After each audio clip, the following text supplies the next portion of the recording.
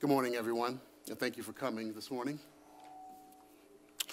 While we will learn more in the upcoming days and weeks, the National Weather Service has predicted that the Red River will flood this spring with a river crest occurring in early to mid-April. The severity of flooding depends on numerous factors, such as the speed of the snowmelt and the level of additional precipitation we may receive. As it stands, there is a 50% probability flooding could be in the range of 38 feet, and a lower probability that flooding could reach the level of 2009, which was 40.84 feet. The good news is that Moorhead's flood preparations have been ongoing since 2009, and our completed flood mitigation projects were designed for these river levels. Since 2009, 263 flood-prone homes along the riverfront have been removed. 12.1 miles of flood walls and permanent levees have been built. In addition, 78 storm sewer gates have been installed to prevent storm sewer backup. While we hope for the best, the city of Moorhead is planning for a river level of 40 to 41 feet. Leading up to the river crest, you will see road, bridge, and park closures, and perhaps clay levees in some areas.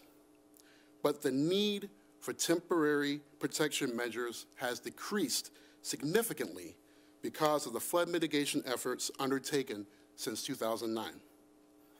In 2009, we needed 9 miles of clay levees to protect our infrastructure. Today, it is estimated that we would only need 1.6 miles of clay levees in 2019. Our staff's emergency flood plan is honed, and preparations are actively underway to ensure that our city's infrastructure is protected and services are continued leading up to and during the flood event. In anticipation of a 2019 spring flood, I'm issuing a state of flood emergency in the city of Moorhead. This declaration provides an opportunity to seek assistance from the state and federal governments if our flood fighting costs meet minimum assistance thresholds. I will now read the state of emergency declaration. By the powers vested in me as the mayor of the city of Moorhead, Minnesota, I do hereby declare the city of Moorhead to be in a state of emergency for the spring 2019 flood event, effective March 22nd, 2019. This state of emergency declaration is made to prepare for the flood event and take appropriate advance measures to protect the city of Moorhead.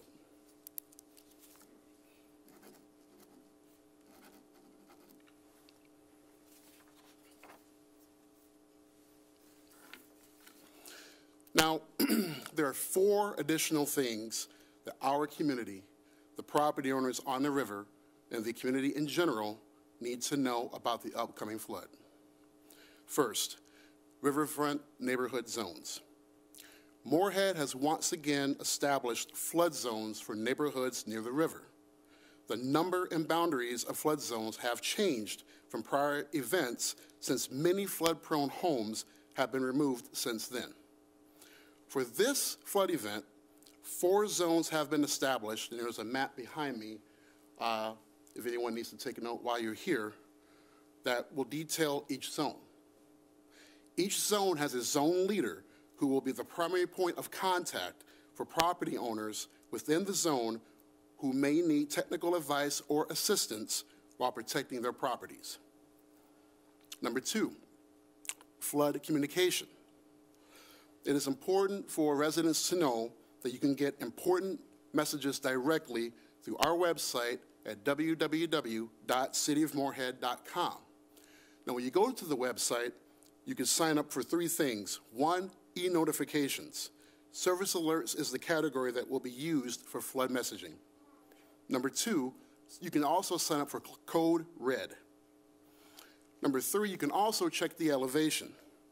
The flood information button on the home page connects you with an up-to-date mapping tool to show what areas of a property will be affected at specific river levels.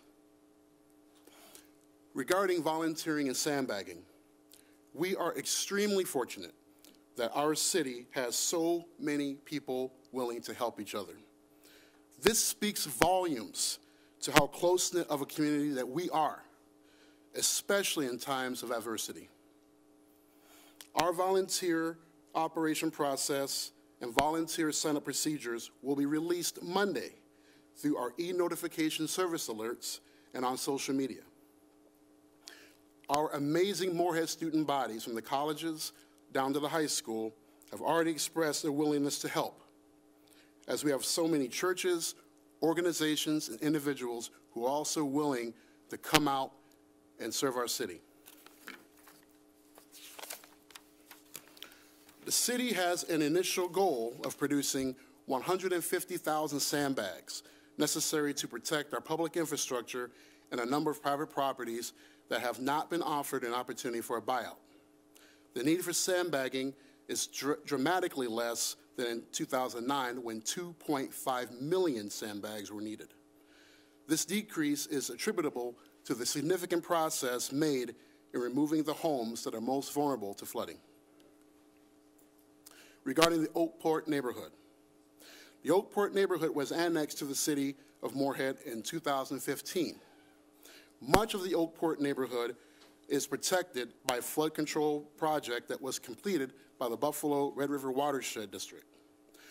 The city of Moorhead is working on flood preparation projects for the balance of the area, but that project is not yet complete. Oakport is our neighborhood now, and we want residents to know that our staff will work to support your neighborhood. We will provide sandbags to these property owners. The bottom line is this: Moorhead is prepared for this flood fight. I am surrounded around by the command team that will guide our community through this event. We have a team of qualified and educated professionals, experts that are ready to serve and protect our city. But I also want to give a shout out to Dr. Bob Zimmerman. I know he doesn't like being at the forefront, but well-deserved, well-respected, and he is a state and regional expert on flood control. We are very blessed to have him on our team. With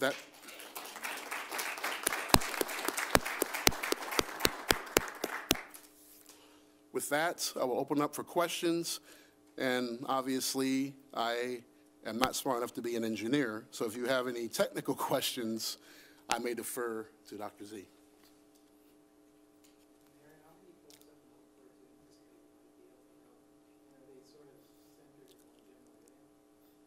That's a very good question. I will pass that on, Dr. Z. Approximately, thank you, Steve. Approximately 40. Generally in the area between 40th Avenue North and Wall Street.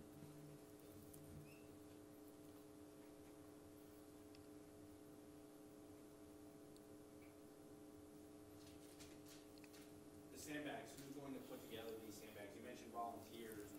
What's needed from the community? You know, Fargo's released their sandbagging plans. What's more ahead? We are working on those plans, but I'll let Steve Moore speak to that. Yes, we'll be releasing details on our sandbagging plan on Monday, and so we estimate to start those sandbagging operations, producing sandbags, middle of next week. But those details will be following and released on Monday. And if you're asking, I'll be there to help out with manual labor. But as far as putting them together, I have no expertise in that.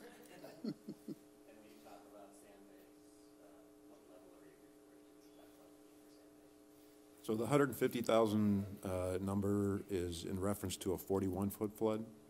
Just for comparison, a 38-foot flood would be about 12,000. So there's a big difference.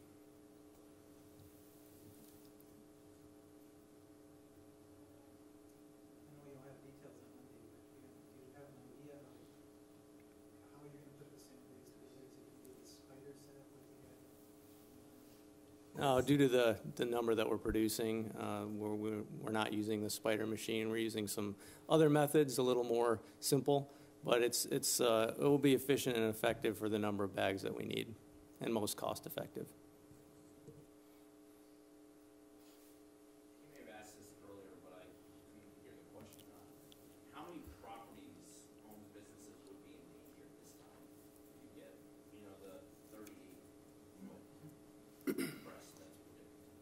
So I'll clarify just to explain how we look at that. So when we span the riverfront looking at property elevations, we use a little bit of a buffer, generally about 25 feet from the building. And so at a 38-foot flood stage, there'd be 40 properties that we're watching closely. That doesn't mean everyone would have water on the structure, but it'd be in close proximity. And at a 41-foot flood, about 108.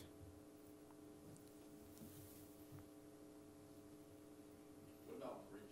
How many bridges do you think would be covered by water? So the toll bridge, the former toll bridge, 15th Avenue North, would be closed in the range of 28 feet. The North Broadway Bridge, for example, is about 22 feet. First Avenue North is in the range of 32 to 34 feet.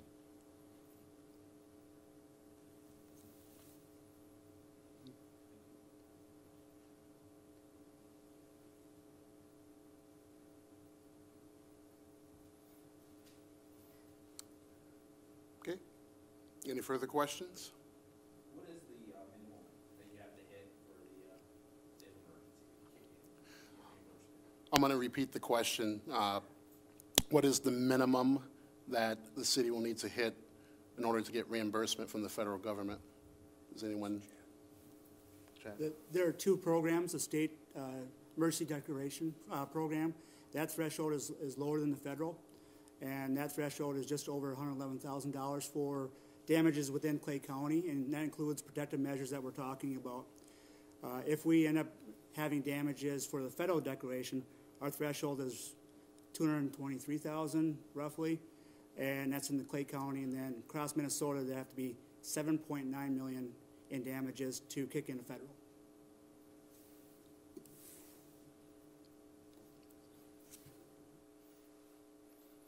Any other questions for the good of the order? Thank you all again for attending. Thank you all for your support. And also a special thanks for the team. They're going to be putting in some long hours preparing for this battle, but we're ready to roll. And thank you again.